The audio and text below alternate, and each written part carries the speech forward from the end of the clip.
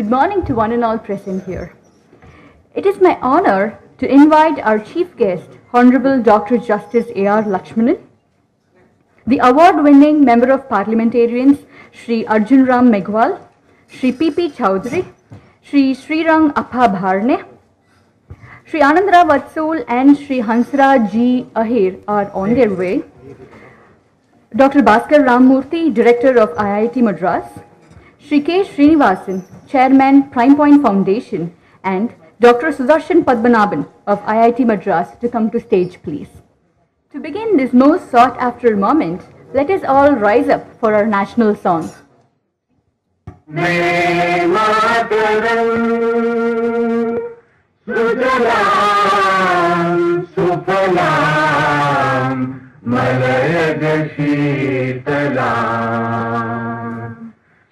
Shashyamalaam Mataram Vande Mataram Shubhra-jyosna Pulakitayaminim Pullakusumita Drumadala Shobhinim Suhasinim Sumadhura Bhashinim Sukhadam Varadam Mataram Vande Mataram Vande Mataram. Thank you. Please be seated. I now invite Shri K. Srinivasan, Chairman, Prime Point Foundation, Editor-in-Chief, Pre-Sense Design, Convener of Sansad Ratna Awards Committee, to render his welcome address. Please, sir.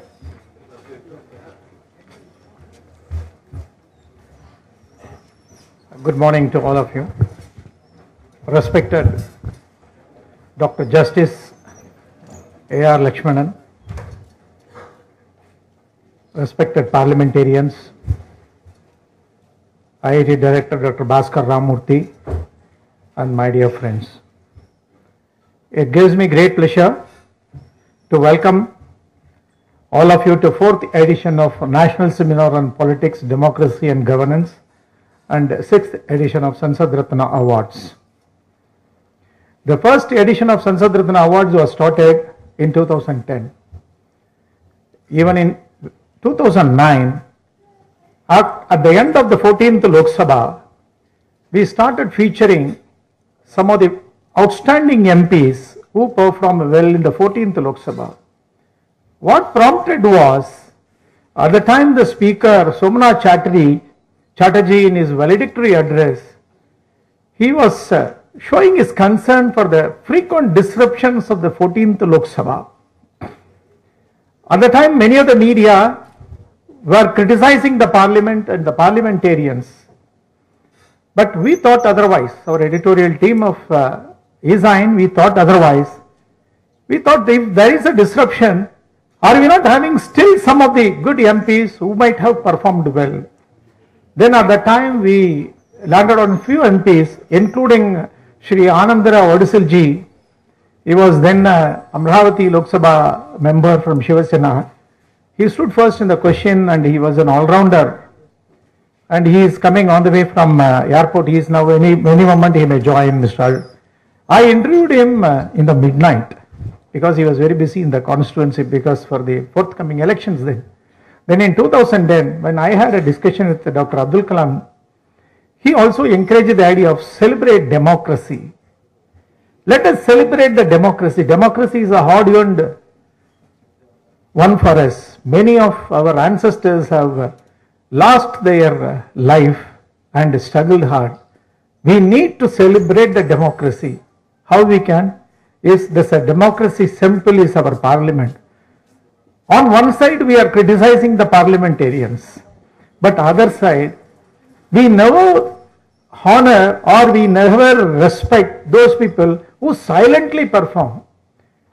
Many of the people may not know, these parliamentarians who are seated here, many of our audience or Indians may not know who are they. Because they don't shout, they are busy with their own parliamentary job. The constitution provides 4 duties to the parliament. What are they?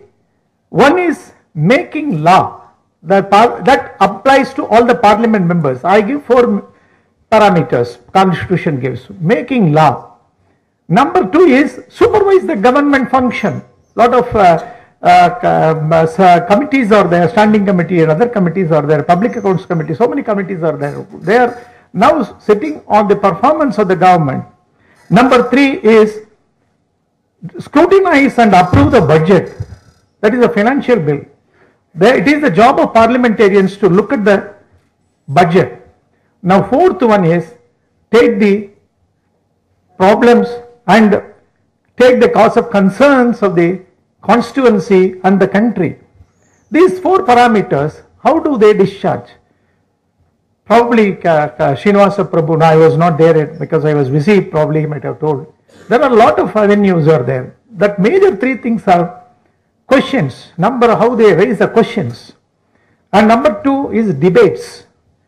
Every member is participating in the debates. 377 is there, 0 hour is there. They can, even without notice also, they can raise, and even on the spot they can give the problems, constituency problems, and private member bills. Normally everything goes with the party's line. Private sector, private members bill, even across the party line, they can, even against the party thinking also they can put it. Even there are certain private member bills have been accepted by the government. The recent one is a land acquisition bill which was introduced by Hansraj Ahirji. He is also on the way now. He is already landed there and he is coming now. In the 14th Lok Sabha he introduced as a private member bill, and again in 15th Lok Sabha he introduced. The government accepted that they will introduce a government bill and it was passed. Now again the BJP government, now the NDA government is making some amendments. That is, even a private members bills are very important. This is a temple of democracy. So we thought we can take the parameters of transparently the Lok Sabha Secretariat and PRS India, they make open the number of debates and number of all points transparently in their website. So we take the record from Lok Sabha Secretariat and the PRS India on 3 parameters. One is private members bills, number 2 is debates, number 3 is questions. And we also add attendance. We don't give serious importance on the attendance only. I have seen one MP from Delhi in the 15th Lok Sabha, he secured 100% attendance with 0 debate, with 0 private member bill and with 0 questions. So his total tally was 0, but his attendance was 100%. That becomes a mockery. I don't know what he was, 5 years what he was doing it inside the parliament without even opening his mouth. So then it becomes 100, originally we started giving 100% attendance award. From the second year onwards, we linked it to the performance only. Okay, whatever be the performance, we did it. So for the 15th Lok Sabha, we had 3 Sansad Maharatnas. That means who are consistently, the key word is consistently. Somebody people were also asking, what is the criteria? It is a transparent criteria, consistent performance in the 15th Lok Sabha. Mr. Arjunra Megwal, who is seated here, he is from Bikaner. He was an IAS turned parliamentarian. In the 15th Lok Sabha, for the first time he became a member and he participated in 430 plus debates. Another credit is, in the past 65 years, the first parliament to the 15th parliament, he stands number 1 among the debates. I don't know who is going to break the record, and I think the way in which it goes is P.P. Chaudhary Sahab is slowly watching that, and I think he wants to break the record of so far Arjun Ram Megwal. So we are proud of you, sir. And see, I have told, then P.P. Chaudhary, he is also from Rajasthan. He is now in the 16th Lok Sabha. He has participated in more than 177, I think, 177 or 170, I have put it in the thing. In the 1 year itself, he has put so much of a debates participation, then I don't know what will happen in the next year when he comes over here and Arjun Ram Megwal should keep his records. And that is the spirit behind this. Anytime, when the Olympics games are going, normally the country which is to be watched is China. In the same way, I have been seeing the Maharashtra and Rajasthan, they are the people to be watched. And the largest contingent is from Maharashtra. Every time largest contingent is troop is from Maharashtra. I don't know how it happens, in spite of all the political differences, they have a lot of political Shiva Sena, Congress, NCP, so many people they are fighting inside the parliament. They are very well, a role model there. The same way, Rajasthan also is emerging as one of the strongest states, probably giving a threat to Maharashtra. Probably these two states are going to contest with each other in the next Sansad Ratna 7th edition. Probably we may have a very great tie-up. So, P.P. Chowdhury. Next is Anandara Vadisilji. He is yet to come here. He is on the way. He is a Shiva Sena MP from Amravati. In the 14th Lok Sabha, he stood number 1 among the questions and also for the total tally. When I called him up in the midnight, when I told him, congratulated him for an interview, he himself was not aware that he was the number 1. That is how they work, because they themselves, they don't count. Now only after our Sansad Ratna introduction only everybody started counting it. And that is the way they always go and do the job. And 15th Lok Sabha also, Anandara Vadisilji has scored the number 1 in the questions and also in the total tally. That's why we have chosen him for the Sansad Maharatna Award for the 15th Lok Sabha. Next is Hansraj Gangara Mahir. Hansraj Gangara Mahir. He is the person who brought out this coal scam. He is from Chandrapur constituency, again from Maharashtra. And he is from Maharashtra, and he has stood number 1 in private member bills. He has introduced 31 private member bills in the last Lok Sabha. Probably because of the disruptions of 15th Lok Sabha, many of his private member bills have been lost. And another very interesting information is Hansraj Gangara Mahirji and Mr. Anandara Vadisilji both have done more than 52 private member bills out of 375. The 15th Lok Sabha had only 375 bills. Of that, these two people alone have contributed more than 52 private member bills. So this is how we have chosen Hansraj Gangara Mahir as a Sansad Maharatna Award, and he is also on the way. He is now a minister for chemicals and fertilizers. Yesterday he had a program, and then from morning he went to Bombay. From Bombay he has flown here, and he is landed, and anytime he will join us.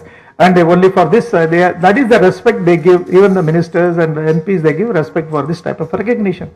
Next is Srirang Appa Bharneji.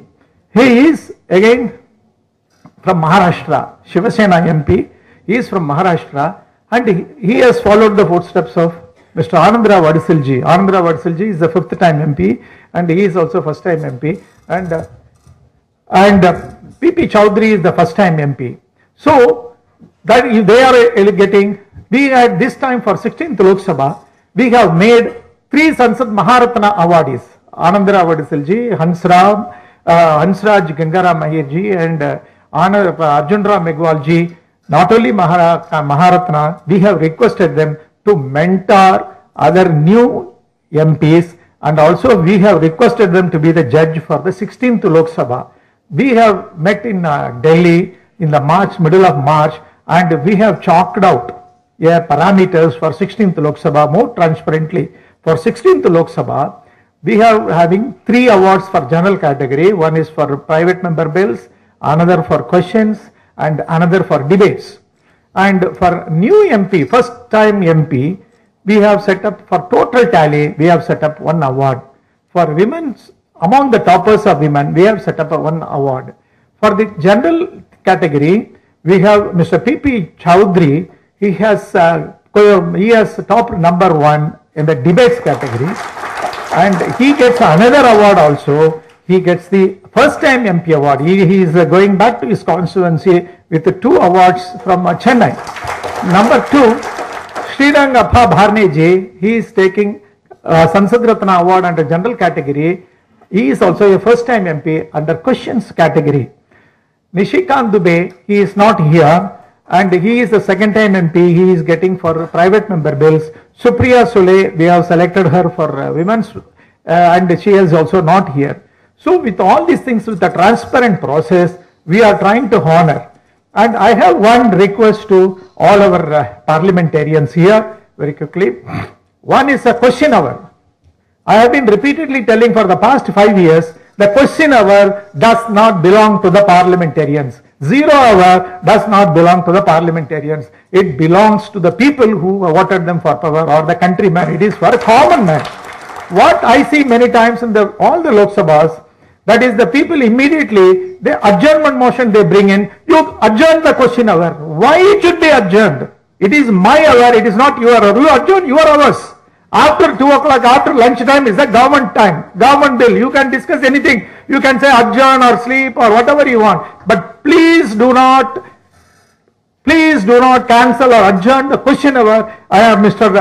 Arjunram Megwalji is the chief whip of BJP, and Anandra Vadisilji is the chief whip of Shiva Sena. I am requesting through them to take up with the Parliamentary Affairs Minister and with the Speaker of both the houses, Rajya Sabha as well as Lok Sabha and Rajya Sabha. Please do not touch question hours. Let the question hour go. Where the question hour only, we can bring out a lot of things, because they are all awardees of the question hour. They know how important it is, the question hour is. And it is not that they are the very sincere, like students who are all sincere students, because they, in fact, they are the people who are affected. And not only the people who are making galatas only, they are not affected. The good boys only will get affected when the schools and colleges are going on strike. The 0 hour is another important thing, where they can raise the issues relating to the parliamentary or issues relating to their state, constituency and to the nation. So also, please do not. Number 2, and the eScience has got another initiative, not only Sansad Ratna Award, Educational Loan Task Force, where we have been for the past 5 years, we have been creating educational loan awareness. Even all the MPs, even our Arjun Ram Megwalji also knows. Please take up with the Finance Minister that educational loan all along is not good. When we are talking about 2020, we need to take up the youngsters to go for a higher education and better thing. So I will be writing to them separately. Please take it up on behalf of our Sansad Ratna team, and on behalf of this conference, I appeal to all the parliamentarians to take up these 2 issues. I welcome all of you, and now I thank all of you for having come over here, and I also welcome all our parliamentarians having taken time here to honor us. In fact, we are not honoring them, they are also honoring us. It is the award not by anything, it is an award by the Chennaites, it is the honor by the common people. That is a much more greater thing than giving by some other organizations. So I welcome all of you. Thank you very much.